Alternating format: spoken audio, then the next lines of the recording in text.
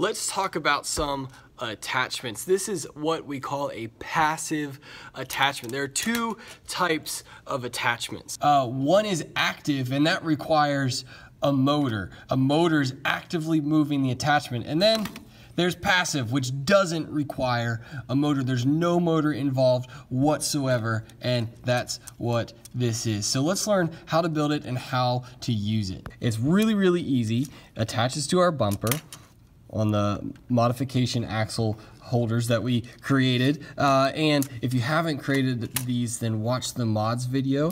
Again, it just slides right on and slides right off. Really easy. So let's learn how to build it. These are all the parts that we need to build it. Let's just start with these two white beams and these two white 3x5 L beams. So what I'm going to do, I'm going to take a 3x5 L beam and I'm going to stick these two blue 3 pegs in. I'm going to do that with both L beams.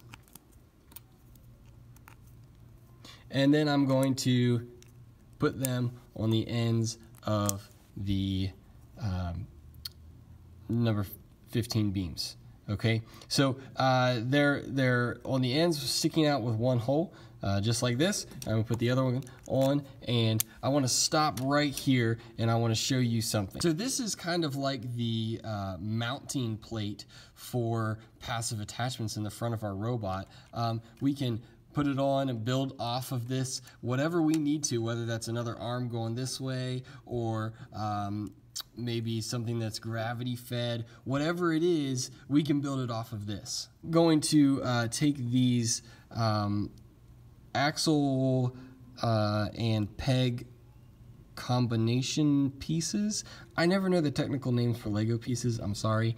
And I'm going to put a blue half axle, half peg in the bottom and a gray peg in the other peg hole. So the peg should spin pretty freely like this. I'm going to make 2 of these.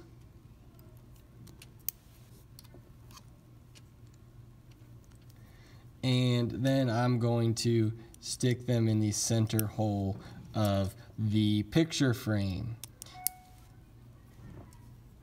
All right, so we got that.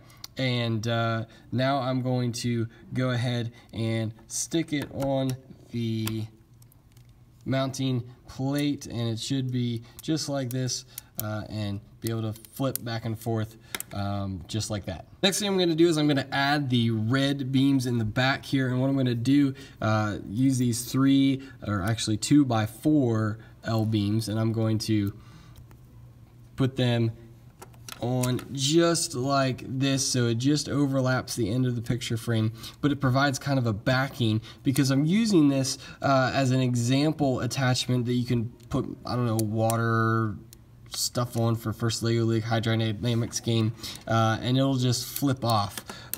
So it needs something to hold it in the back, and these L beams I found work the best because they can hold stuff into it so it doesn't fall off the sides, but it's not very big. It's not very in the way of things. All right, so we're almost done. The last thing I'm going to do is I'm going to take through the 2 center holes of the picture frame these 2 number 8 axles with stoppers on the end, and then I'm going to put the bushings on the bottom of those, just like that.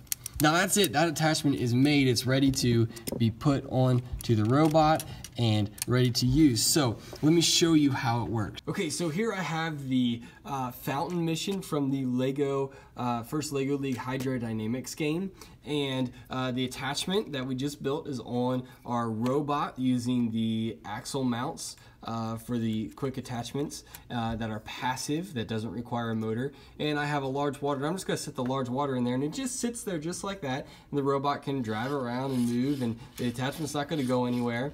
But then when it would come in contact with the fountain, it would just dump it in. Really cool.